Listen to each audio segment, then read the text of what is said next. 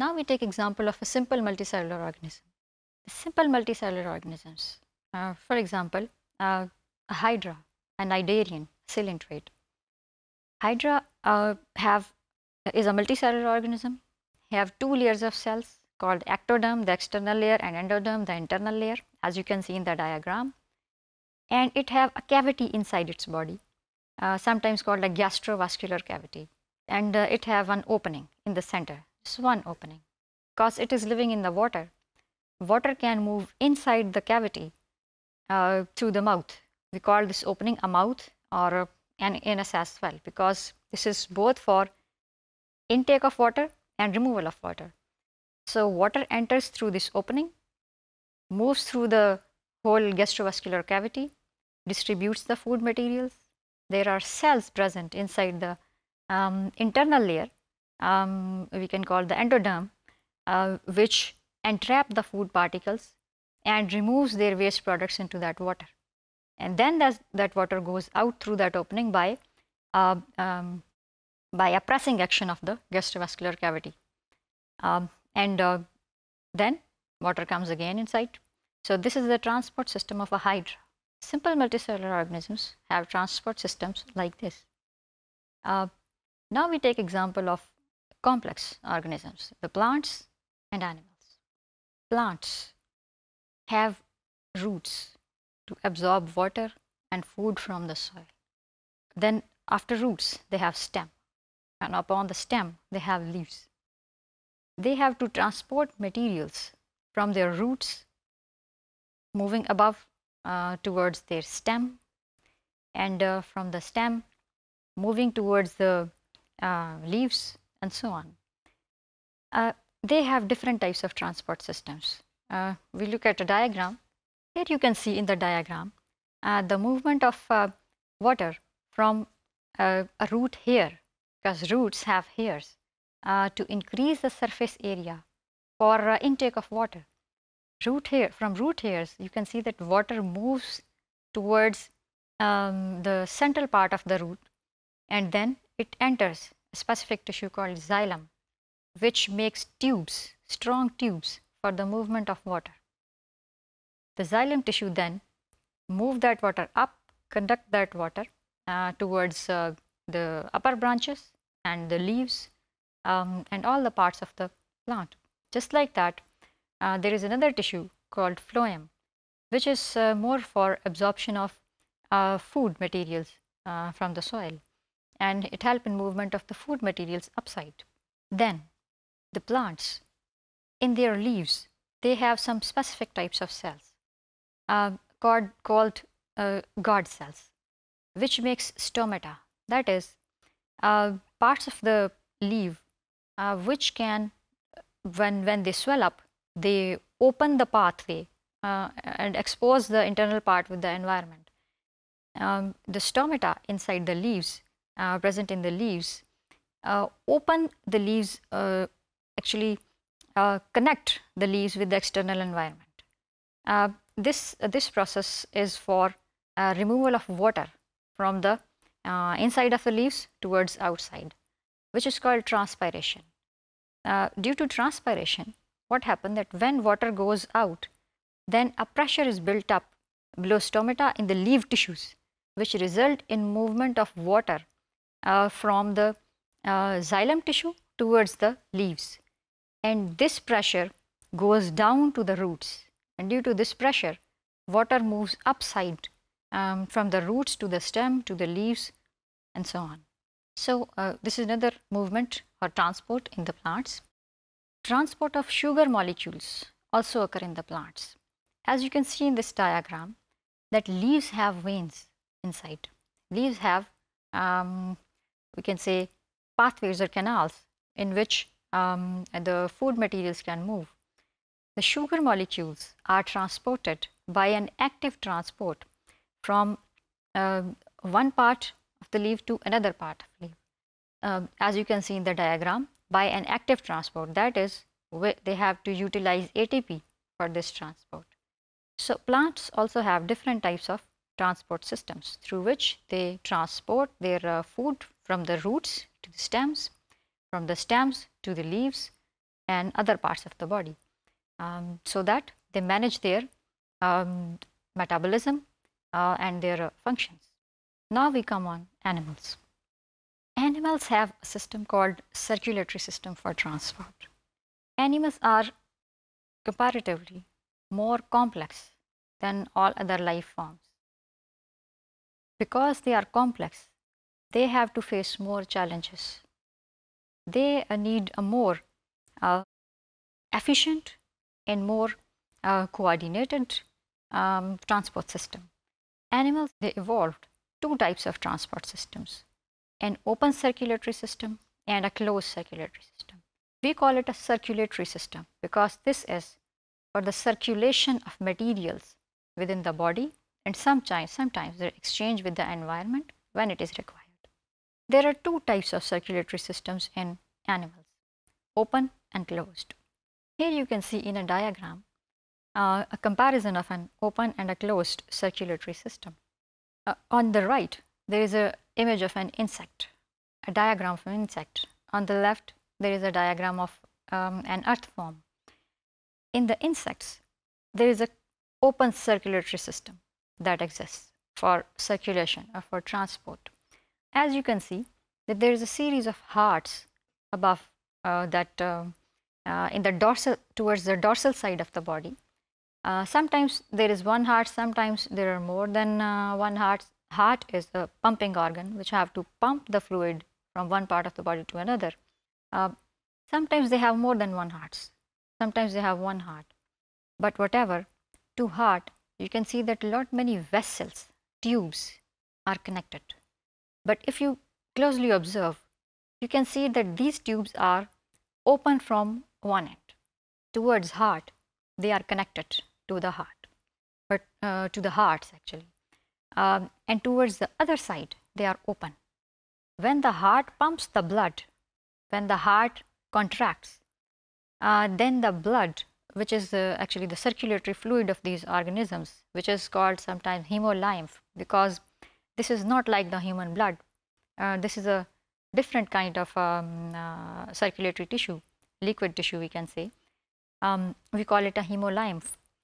When the hearts pump, then they push that blood towards the body. And through these vessels, blood moves into the body cavity and bathes all the tissues of the organism. Then, due to the contraction of the muscles of the body, thorax and abdomen, this blood is pushed back into the heart through the vessels, and then heart pump again. So it is an open circulatory system because this is open from one side. Towards heart it is closed, but towards other side it is open, and open directly into the body cavity. The other system is called closed circulatory system. As you can see in the next diagram on the left, this is the diagram of an earthworm. Earthworm has a closed circulatory system. It have hearts, which are pumping organs, which have to pump the blood, contract and relax to throw the blood towards the body organs. But as you can observe that it have a ventral vessel and a dorsal vessel and a small vascular network which is called capillary network. In this system actually, blood never leaves the network of vessels. Blood always stays inside the network of the vessels. So we call it a closed circulatory system. That is, circulatory fluid never leaves the network of the vessels, whether we call them capillaries, the small ones, or larger vessels or whatever, except for there is an injury. There is an injury to the vessel, then of course blood will go out. But otherwise, blood always remain inside the heart to vessels, to small vessels, and back to heart, and so on. So this is the difference between a closed and an open circulatory system. Now we talk about the human circulatory system. Humans, as we know, are the most complicated organisms on earth, have most complicated body systems, have most advanced metabolic pathways. So they have to face more challenges. They have to manage their metabolism.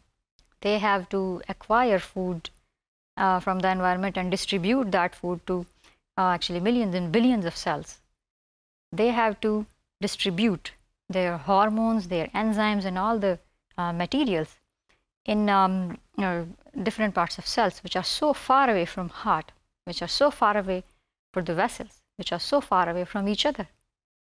So human circulatory system is very much complicated.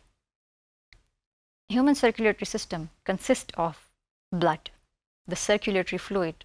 Blood is a liquid tissue. It is a connective tissue, and it is overall liquid, though it have cellular content. The blood circulates or moves or flows inside the vessels, the vascular system. The vessels are of different kinds according to the requirements of different parts of the body. Vessels are of different, they have different structures. We'll talk about them. And then the heart, the pumping organ. Heart in human beings is, of course, the most complex and the most coordinated. It have to coordinate with the vessels and with the other organs according to the requirements of the body, and it have to pump the blood towards all those parts of body which are far away, which are more complicated. It have to distribute materials for all of the body organs. So human blood vascular system consists of three major parts: the blood, which is circulatory fluid, liquid tissue, the blood vessels, we call them sometimes the vascular system, and the heart, which is the pumping organ. Sometimes we also call it a cardiovascular system. That is, cardio stands for heart, vascular for vessels. So cardiovascular system is the transport system or the circulatory system in human beings. In this lecture, we are going to talk about the blood, the circulatory fluid, which is quite highly complex and have various kinds of materials, cellular ones and non-cellular ones. We are going to talk about blood in next section. So the blood, the circulatory fluid. What is blood itself? Blood is a watery fluid which have different types of dissolved and undissolved contents present inside. Blood itself consists of two. We can, if we want to categorize its contents, we can divide them into two major categories: the plasma, the fluid which have dissolved and undissolved materials, and the cellular contents, the cell or cell-like bodies present inside the blood, which are the red blood cells. We call them RBCs for ease to abbreviate, the white blood cells or the WBCs, the platelets, which are not the cells but which are fragments of a single cell called megakaryocyte. The average human body have about 5 liters of blood, though it may vary with the weight of the body and weight of the person. The blood is about 1/12 part of the whole body's weight and mass. The contents of the blood could be separated based upon their weights and densities. If we want to separate the cellular contents with the non-cellular contents and red blood cells with the other cells or white blood cells, we can do it.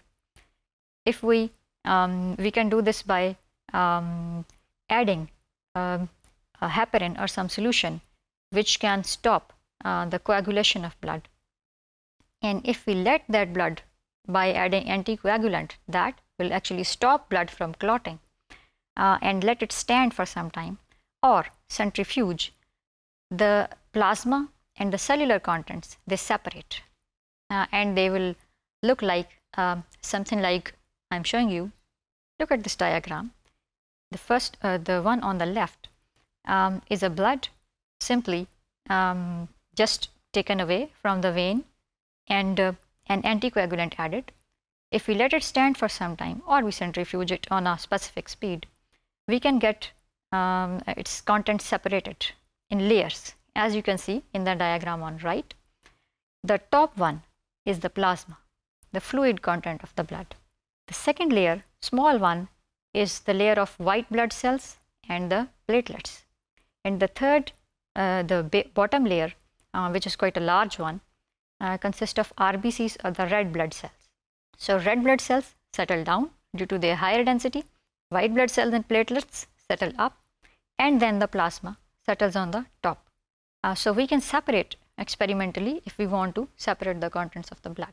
Now we talk about their properties. Properties, characteristics and functions of various parts of blood. First of all, the plasma, the fluid content of the blood. It consists of 55% of the blood.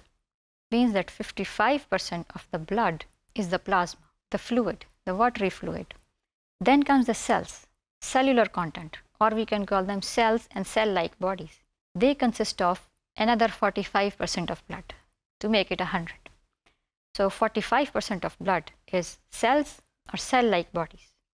It includes the blood cells, red blood cells, white blood cells, platelets.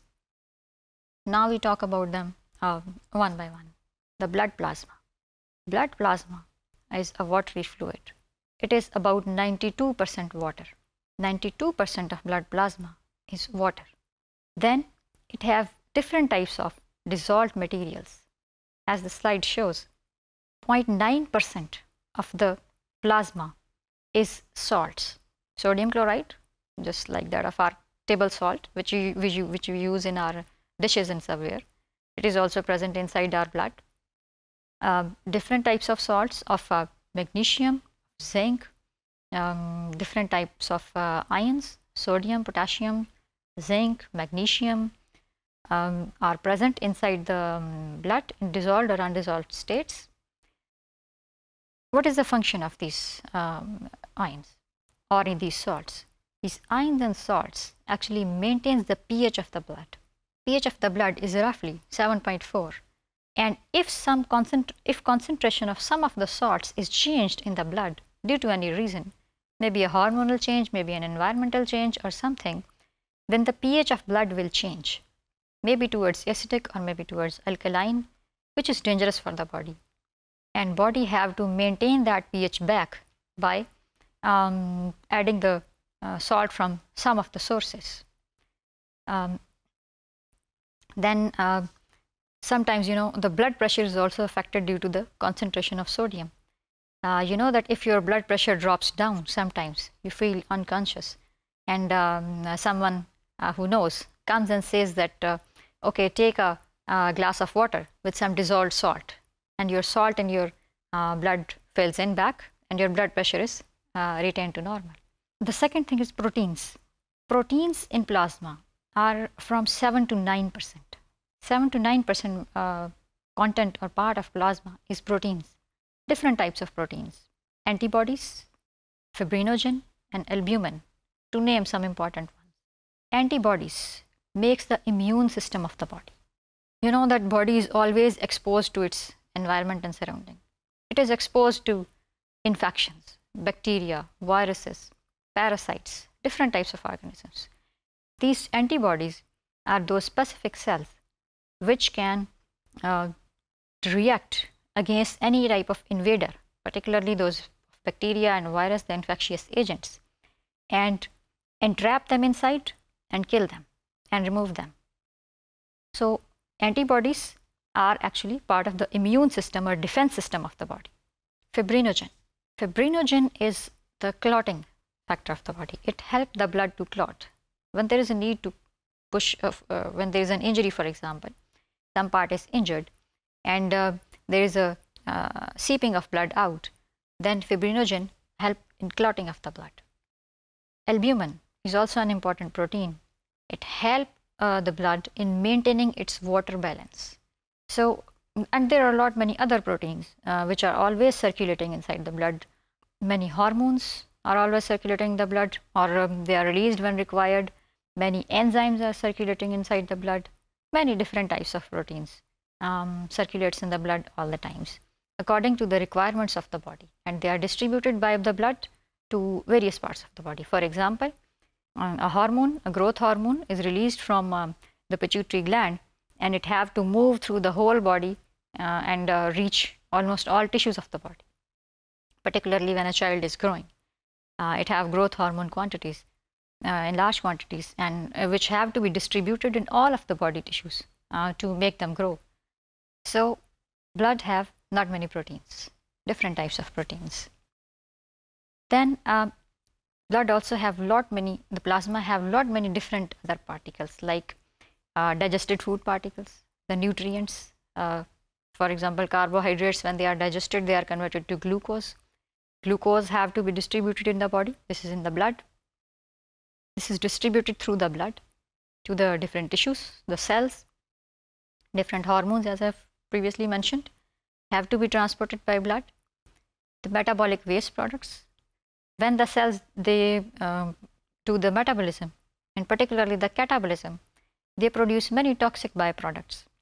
These toxic byproducts have to be transported to specific part of the body, for example liver, which destroys them or convert them to less toxic forms from the further removal of from the body. So there are many other materials which are present inside the blood according to the requirement of body at that particular time. There are respiratory gases.